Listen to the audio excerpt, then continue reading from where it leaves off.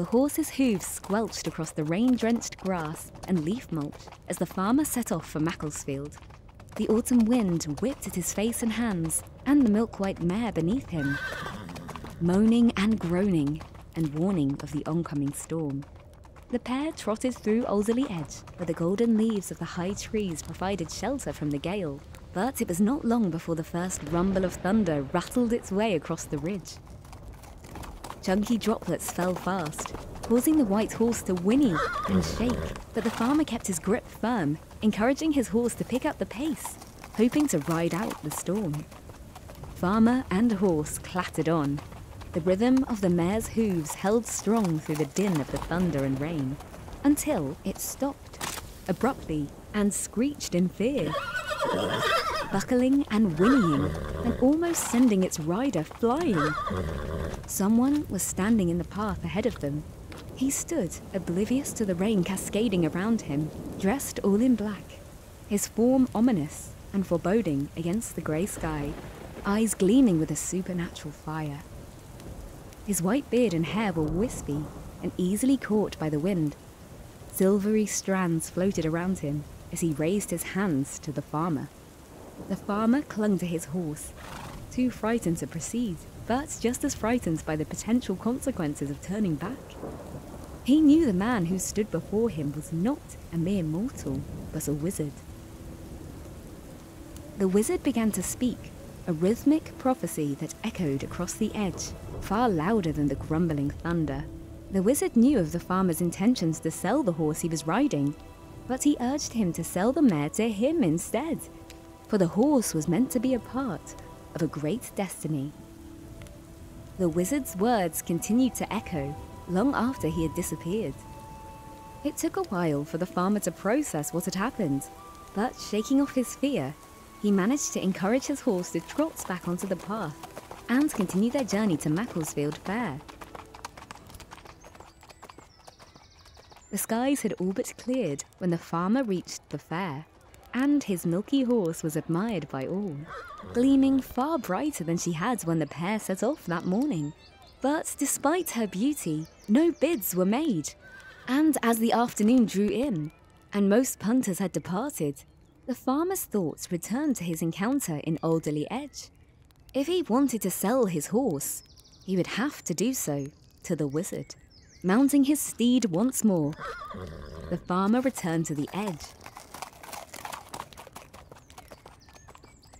And there, in the exact spot he had appeared before, stood the wizard. He gestured for the farmer to follow, and he did, past Stormy Point and onto Saddle Bowl, where the wizard began his spell.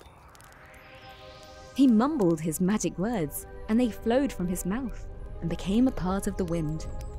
His clothes rattled in the gale, eyes burning, glowing, as the earth shook violently and revealed the towering form of the mystical iron gates.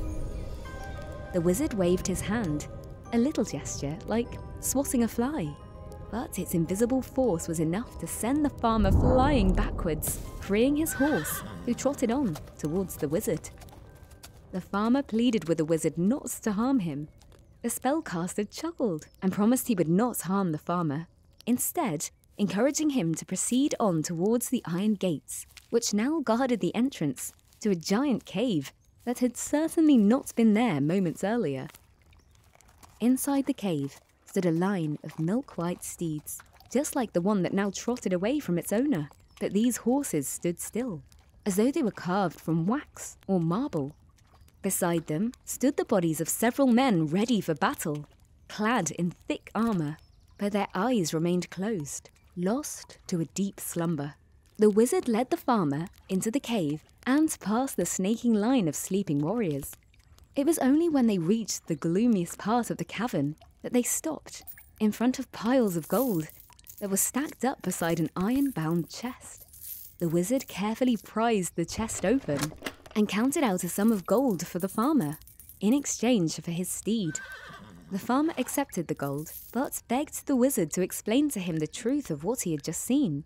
The wizard was in a playful mood and happily obliged, telling the farmer that inside the cave were the country's greatest warriors, who were destined to lie dormant until the day they were called upon to defend England from its most fearsome foe. That was all the detail the wizard would give the farmer, who then shooed him away and led his former horse into the shadows. The iron gates clattered shut, sending a thunderous rumble across the edge. In the years that followed, the farmer shared his story again and again, but no one who set out to find the mysterious iron gates could ever do so, not even the farmer himself, who quietly slipped away one evening to retrace his steps, hoping to confirm that he had not dreamt the entire encounter. But no mortal would ever catch a glimpse of the iron gates, or the wizard, again. Until, of course, that fateful day that is still yet to come, when the troops will emerge from their slumber to defend the land.